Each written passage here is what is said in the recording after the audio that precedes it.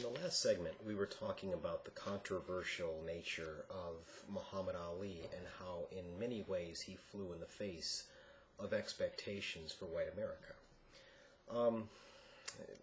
At this point, what you've got is rhetorical objections from white America. He is a Muslim and a Christian nation, and that's not sitting well with a lot of people, considering he is the pinnacle of the sporting world, the heavyweight champion of the world. He's also embracing these radical ideas that are coming from people like the Black Panthers and Malcolm X, and this isn't sitting well with a lot of people. The problem is, it's also perfectly within the bounds of the law. There's nothing that he's doing wrong, so the establishment doesn't necessarily have a way to come after him. That changes in 1966. By 1966, America was 2 years deep into the war in Vietnam. Now, as I'm sure most of you are aware, what Vietnam is seen in American history as is an extension of the Cold War. It's a heating up of the Cold War, so to speak. Now, at the same time, it's coinciding with this independence movement that's erupting all across the developing world. In the aftermath of World War II, what happened was those old colonial powers, Britain, France, they could no longer afford to run their empires. So in many instances, former colonies, including colonies in Southeastern Asia, were granted their independence. Well, the problem is the faction, the nationalist faction that is demanding independence in Vietnam happens to be communist, and obviously this is a problem in Cold War America. Now, over the course of time, you see the troop escalation increase year after year after year. And it gets so intense that by 1966, a military draft was implemented. Part of the reason for this was because the Johnson administration had called for 12-month enlistments, which was seen as a democratic form of conscription, but at the same time, it also meant that you're going to need a lot of people that were going to be drafted and ultimately sent over to Vietnam. Muhammad Ali was one of those individuals. He was training in Miami for a title defense when he was ultimately arrested. And in 1966, he was called before the draft board. They called his name 3 times, and because he refused induction into the armed services, he was convicted of refusing induction, a federal crime. Now, this was the excuse that the Boxing Commission, that various other institutions in American life, all of his political opponents had been waiting for as far as Muhammad Ali and an ability to strip him of the title. What was arguably even more controversial was the comments that Ali had made in the aftermath of his posting bail. He posted $5,000 bail, and he was sentenced to 5 years. So he's looking at 5 years in federal penitentiary. And he got a call from the press at this hotel in Miami. Again, the film will do a good job of illuminating this if you choose to watch it. But anyway, when the reporter asked him what he thought of the Viet Cong, the resistance movement in Vietnam, he said, "I don't have any quarrel with the Viet Cong." And if you watch a few seconds later, he says, "Ain't no Viet Cong ever call me the N-word." Now, this is the heavyweight champion of the world weighing in on the war in Vietnam. It was criticizing the American involvement in the war of Vietnam. And although he's not saying it, what Ali is illuminating is it's quite hypocritical for America to preach freedom and democracy to the rest of the world when there's clearly not freedom and democracy right here at home. He's clearly being oppressed based on his based on his religious views. Ali elaborated on this in the coming days, and for the most part, I'm paraphrasing of course, but for the most part what he said was, I'm not going 10,000 miles away from home to kill other poor people.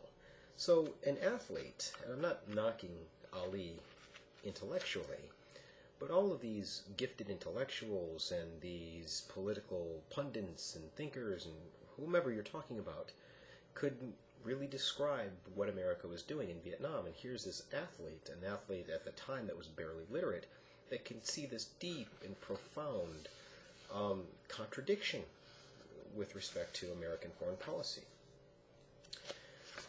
Now, the immediate consequence of Ali's refusal into the armed forces was that he was stripped of the belt. He was stripped of his boxing license altogether, as a matter of fact. And it's not going to be until 1970, almost 3 years after he had been stripped of his title and his license, that he's going to resume his professional boxing career.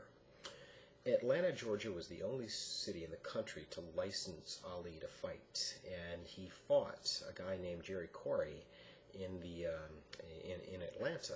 Knocked him out no problem. It really wasn't about that.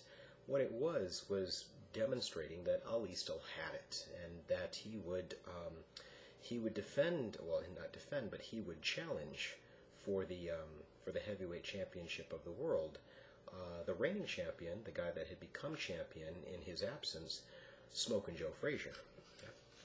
Now, this was presented and promoted as the fight to find the real champion, considering Ali claimed the championship even as he had been forced into exile, and, you know, of course, Joe Frazier claimed it as well.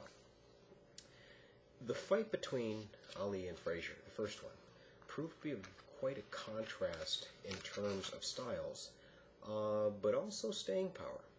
After 15 rounds, Frazier emerged victorious, and this represented the first professional defeat of Muhammad Ali. He took it with good grace and dignity. Now, over the course of time, in the early 1970s, the Supreme Court reversed Ali's conviction, and the Justice Department dropped all criminal charges against him. And so naturally, there's this anticipated rematch between Frazier and Ali. The only problem is there was a huge letdown in between, considering Frazier had just lost the belt to George Foreman.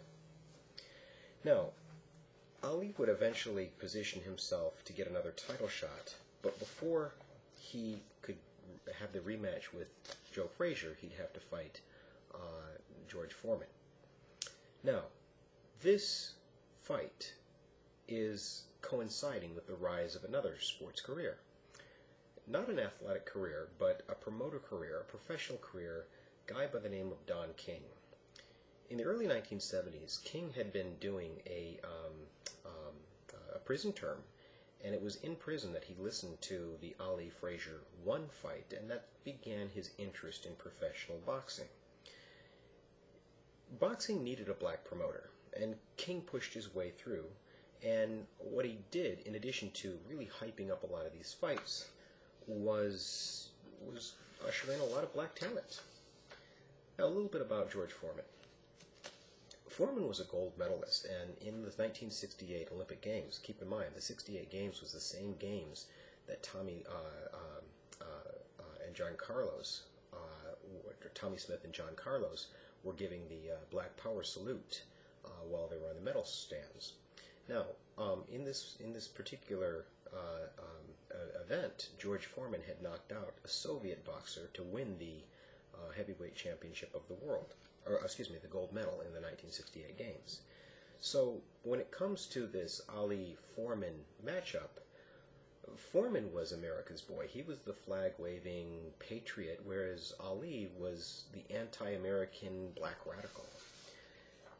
King promotes this title bout, and it's being promoted not in Atlanta or Los Angeles or New York or anywhere in America, but in Zaire, Africa, a developing world nation.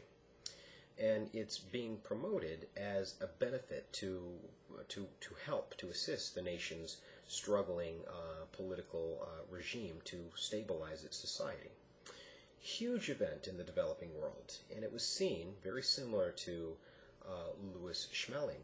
It's seen as an us versus them. It was the imperialist powers, George Foreman, versus the struggling patriot independents, Muhammad Ali. So 62,000 people pack into this stadium in Zaire. Mostly Africans showed up, and what you saw was what sports commentators call the rope-a-dope. For 8 rounds, Muhammad Ali rode the ropes and pretty much absorbed body blow after body blow after body blow. On the 8th round, Ali came back out. By some stretch of the imagination, he had hidden reserves. The problem was poor George didn't have anything left. He had basically spent himself on rounds 1 through 7, and when Ali came out of the ropes, he nailed Foreman with a perfectly executed left-right combination, set him to the floor. And he's bouncing over him. The ref moves him over to the corner. Foreman's been knocked out. This represented one of several events which fomented a renaissance, cultural renaissance within the black community. If you know anything about American popular culture during this period, you know that this is the time period when the film series Roots is established. Funk, later on in the 80s, hip-hop begins to emerge as a form of mass culture, and it's got direct connections to the black community. Ali's reputation all across the world began to change, and in the aftermath of all of this, he was becoming much, much more acceptable in American life.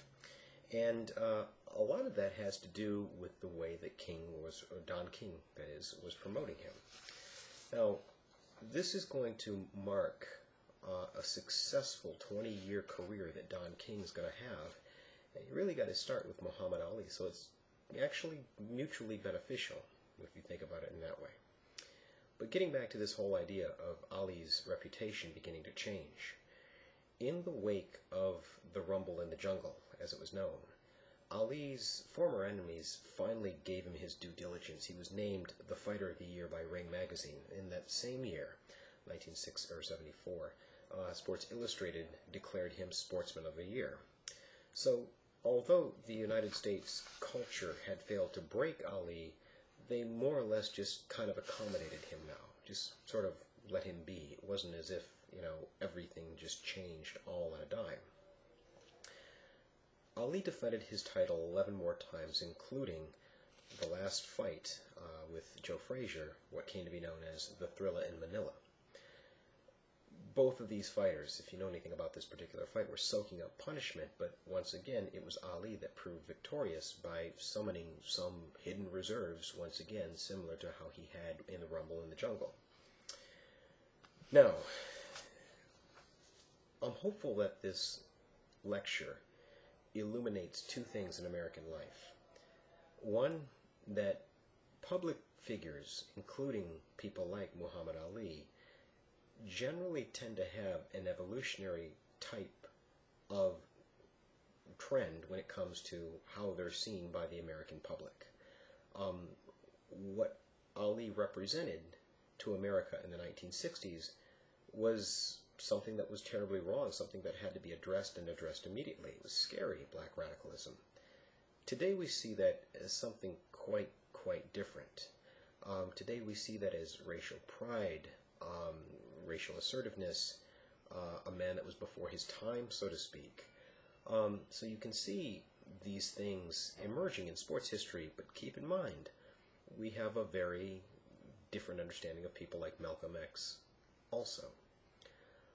The other thing that it illuminates is the political connections that sports have to the world around them. Ali was arguably the highest profile athlete in the world at that particular moment. And when he came out against the war in Vietnam, it coincided with the student movement. It coincided with Walter Cronkite, America's newsman, speaking out against the war. And if you know what comes out of 1968 and beyond, you know that there are presidents from Lyndon Johnson to Richard Nixon to Gerald Ford that become obsessed with how the American public sees their policies, including their policies with respect to the American military. So, with that being the case, I'm hopeful that you can see how and why Muhammad Ali is a man of the 60s with respect to the context of our class.